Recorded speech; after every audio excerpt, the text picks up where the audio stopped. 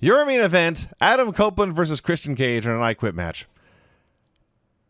If you told me that 40 years ago, or almost 40 years ago, as 10-year-olds, Adam and Jay scripted a match about what they would like to do if they ever had a chance to main event a show in Toronto, and then just kept that script, and then used it here in this match, I might believe you.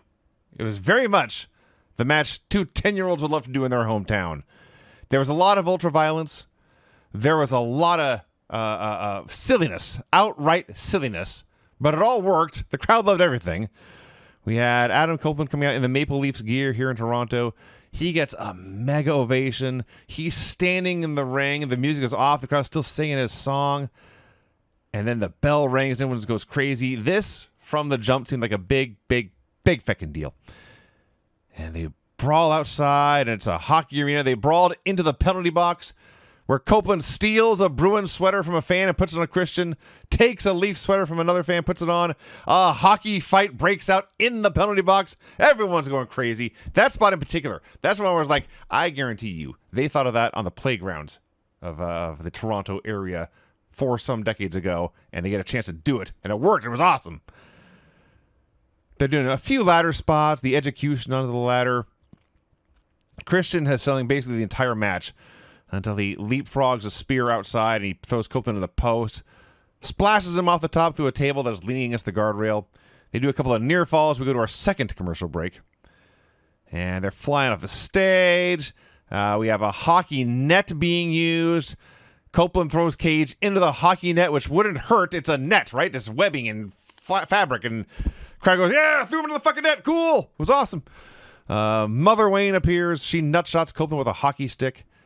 We have Cage trying to use a number of weapons, pulls out a barbed wire chair. They tease a bunch of bumps into it.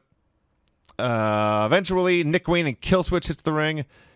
Here comes the woman, Shivani notes, and she slaps Copeland in the face. But Daddy Magic and Daniel Garcia come out, and they, of course, have had their issues with Christian and company as well. They even the odds. Killswitch ends up DDT'd onto the barbed wire. That takes him out. And Nick is pitched out onto Killswitch. Copeland does a giant dive off a ladder onto the two of them. And then Copeland tried to win fair. Here's the thing. Copeland absolutely tried to win this match one-on-one. But when Christian brought his flunkies in, Adam had no problem sinking to that level. And his stooges, God bless them, Garcia and Daddy Magic are in there. They bring out handcuffs. They handcuff all the heels in the corners. Adam then punts Cage in the balls like a dozen times. And again, this is a spot a 10-year-old would book. I'm just going to kick you in the balls over and over and over and over again. And there's a spot here that like me and maybe 12 other people caught. When the ref goes to check, it's an I Quit match. And he holds the mic up to Christian and says, do you want to quit? Now this whole thing started when Adam embraced Christian and said, let's be tag partners. And Christian said, go fuck yourself. So this ref holds the mic out to Christian. Do you want to quit? And Christian gets as far as go, and the ref yanks the mic away. I think I'm one of the very few people who caught the significance of that moment. But after all this, Adam grabs Spike, the baseball bat or cricket bat, whatever the hell it is, with all the nails in it. And he swings this thing, and he catches Christian in the testicles with a spiked implement. And at this point, we're going from Dynamite to Rampage. The screen actually faces black. We almost missed the quitting. But Adam raises Spike above his head to wallop Cage's face in, and Cage kind of softly but definitively says, I quit. And that's it. Adam wins. He's your new TNT champion. The place goes crazy for the hometown hero. A quite awesome main event that was. You know, I was thinking about this finish, and it was fine and all. But you know what I would have done? Tell me. Well, I would add Edge, kick him in the balls like a dozen times, and they ask Christian, do you quit? And in a very high-pitched voice, because he's been kicked in the balls a dozen times, it says, go fuck yourself. Which, of course, they have to bleep. And that's when Adam goes and he gets the big fucking board covered in spikes. And he brings it down low, aiming for the balls, and he's about to whack him in the balls, and that's when Christian says, I quit. But then Edge grabs a mic and he says, no, go fuck yourself. And he hits him after the match in the balls with the barbed wire board. That would have worked. Because at the end of the day, it's like, you know, I don't know, it was fine. But this fucking Christian was almost a babyface. It's like you got kicked in the balls a fucking dozen times and you wouldn't quit. Then you got hit in the fucking balls with a board covered in nails and you still won't quit. That's a tough motherfucker. And then he has to save his own goddamn life by quitting because this guy's a maniac. But anyway, here's what I'll say about this match. I thought the finish was overkill with everybody running in and everybody getting handcuffed and 4-on-1 advantage babyfaces there for a while. But before they did all that, I thought this match was fucking awesome. I thought up until all of the interference, I thought they had a great, smart worked, crazy shit, but not too crazy.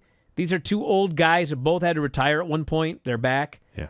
And like what they did, it was a masterpiece. And then they overbooked it there at the end. But the funny thing about all the overbooking is this is something to watch going forward because we did a survey and asked people what they like, don't like. And I know you'll be shocked to hear this, but there was a lot of tribalism. Yes, yes. There were people that were just like, they fucking hate AEW. They think we put it over too much. And then there were people that hate WWE. They will not watch it. They will only watch AEW. And what's funny about that is it's going to be harder and harder to stick to your tribalism when we have a promotion where every Mercedes Moné promo is going to be a total WWE promo. She was largely born and raised in WWE. She worked there the vast majority of her career. She's got a writer from WWE that is working on her stuff, that learned everything in WWE. And then you've got this Edge, every single one of his angles, every single one of his promos, it's all WWE. Now, I don't dislike WWE. I mean, not a fan of Vince and a lot of different things, but as far as like the product, it's the best product in 20 years. I mean, it hasn't been this good since the Monday Night Wars, the good stuff during the Monday Night Wars. And so I don't mind seeing good WWE-style stuff in AEW, but, you know, if you're one of those people that, I hate WWE, I think it sucks, I can't watch the product, but you liked this main event, brother, I don't know what to tell you. This was a total WWE main event. It was worked like a WWE main event. The finish was a WWE finish. That's what it was. And there's going to be a lot more of this going forward, and it's going to become, you know, much more homogenized. So that's just the way it's going to be. But I thought for what it was, they did a great job. What was a unique hairstyle worn by men in the 60s? Pompadour. Mop and conch, whatever that is. I beg your pardon? Excuse me? Cock and pomp? Conch. Say that Yeah, one what more is it? time. Nobody else talk. Pop and conch? Yeah. Are you sure, Granny? Read it again. M-O-P, Mop. comma, conch. Mop conch. Mop conch? Conch. C-O-N-K. Okay. Look it up. Okay. All right. Mop conch? Mop conch? That's two different things. I know. God damn it. Duh. Why is she mad at us? Because we're idiots. Hey guys, did you love this clip? If so, you should join our channel. Just hit the join button, and you'll have full access to every single show that we do. Wrestling Observer Live, Wrestling Observer Radio, The Bryan Vinny Show, all of them in full HD, full length, plus archives of all of your favorite shows. Click join today and don't miss out.